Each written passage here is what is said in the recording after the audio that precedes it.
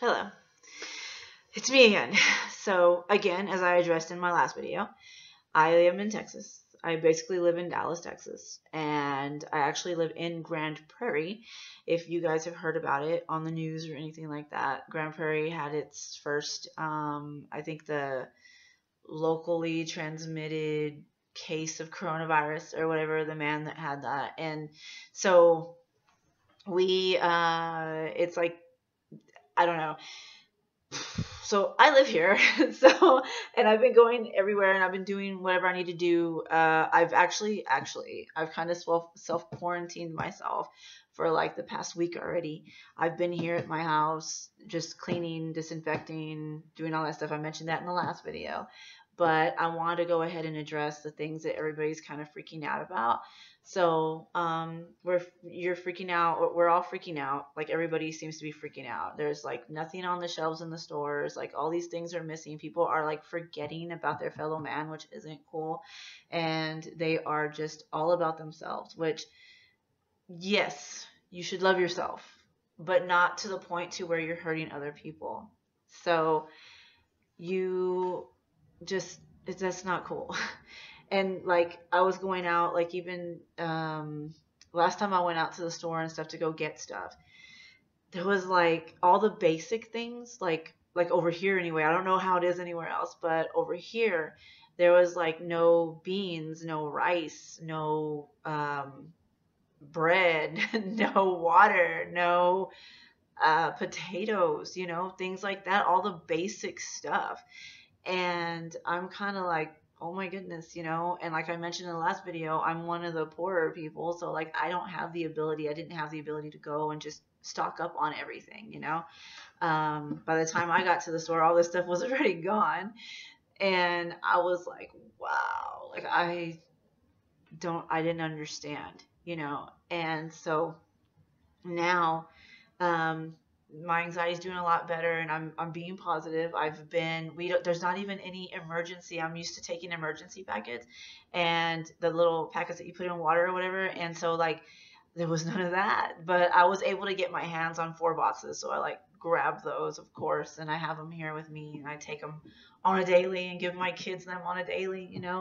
But I know this is a scary time, and especially us who have anxiety and everything, like all these stories we're hearing, there's so many stories going around on the internet, on social media, on the internet, different articles being written about it. You watch all these videos talking about different things, um, even on TV, the news, and then there's all kinds of stuff going on right now. There's so many things being passed around, so many stories, and and I'm just stay good, be happy, don't focus on that negative stuff like at all. Like there's like I I don't want to be like, I don't want to be one of those people, but like, okay, so there's I understand the severity of the coronavirus, and I totally understand that it's really bad, it's super contagious, that all these things can happen, and how quickly it just has been, like it spreads, and like all these things. I understand the severity of it,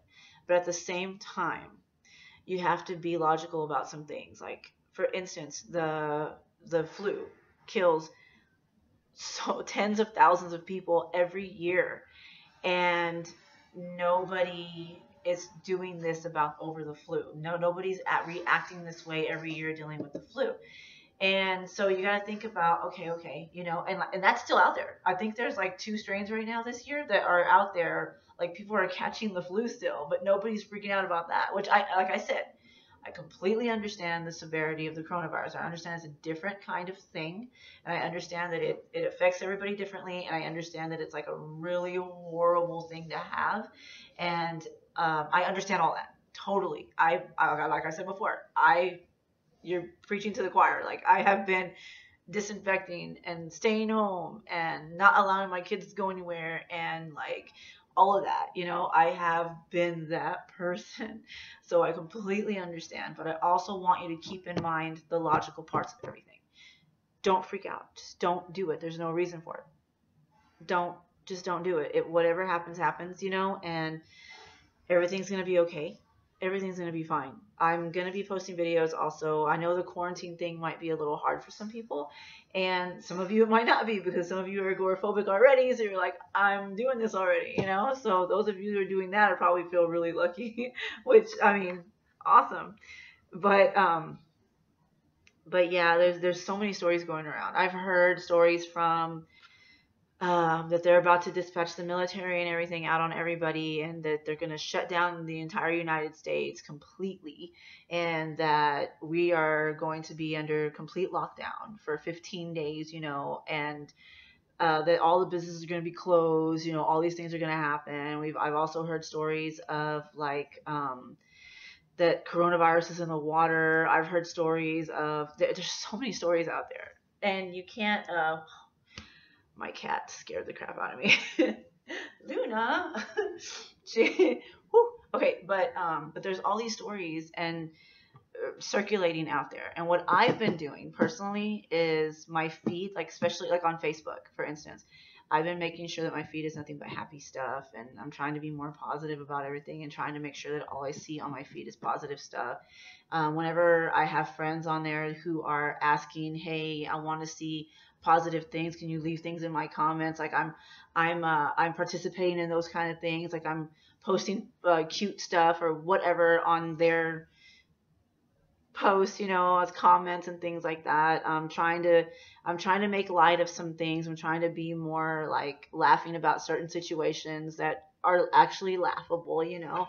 I'm trying to be more like that, doing those kind of things. Because it's just better to be that way. It just is. Like some of the people that are in Italy right now that are doing the most amazing things to help each other cope with everything. It's all over the world actually. There's people, so many people are doing great things. So just stay positive and remember that you are not alone, and that the entire world right now is kind of in turmoil and kind of like needing that humanity and needing that love and needing that understanding. And we need to be calm, and we need to understand that there's people out there that really, really need a lot more than what we do. So we need to be understanding and loving toward that. But I just wanted to say a few things. If y'all have any questions, y'all want me to address certain things, please leave it in the comments or give me a message. Some of you know how to get a hold of me through Messenger or email or whatever, and so just get a hold of me. However, I have time right now.